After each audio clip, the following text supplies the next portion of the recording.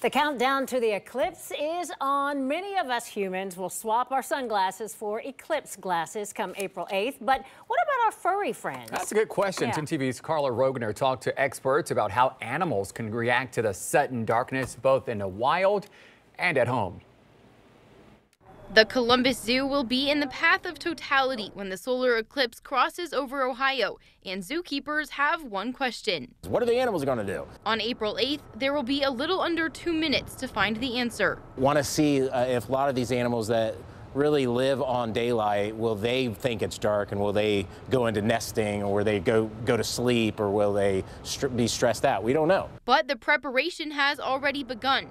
Zoo staff and Ohio State researchers have been studying behavior of certain animals, like the red panda, bears, and manatees, to see if the different animals react when their habitats suddenly go dark. There's kind of this predator versus prey idea, where prey we tend to think of being more skittish and jumpy because things are literally out to eat them, so they're more jumpy around new stimuli, and that might mean that a new stimuli like an eclipse would make them react stronger, but it might not.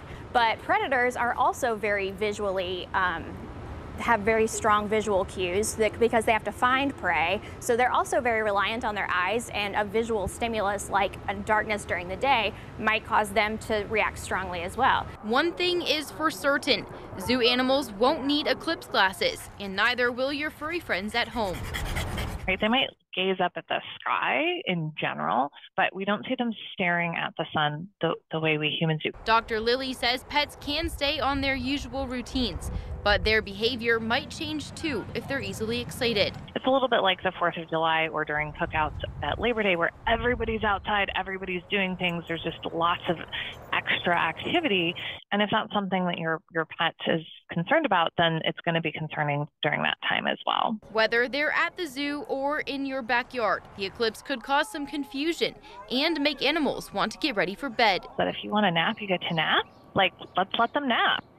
They don't need to be awake to see it. In Powell, Carla Rogner, 10 TV News.